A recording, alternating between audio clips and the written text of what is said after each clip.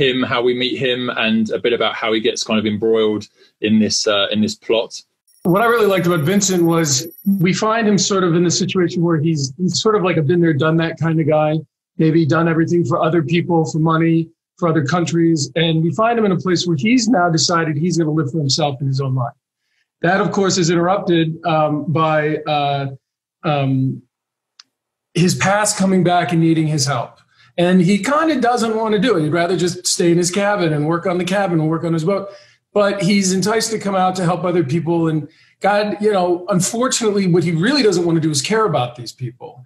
But Brendan Fraser brings his really likability to the billionaire character, along with the rest of the cast, where it's the inner playing of the relationships that I found a lot of fun. A lot of the banter and fun and excitement that you see between the characters, that was allowed for us to kind of sort out on set as well. Michael and Jeff gave us a lot of play in that area. So Vincent's sort of thrown right back into the midst of things and a little more complicated emotionally and physically than he initially wanted, but then finds himself really wanting to help people, help Peter, and help his team around him.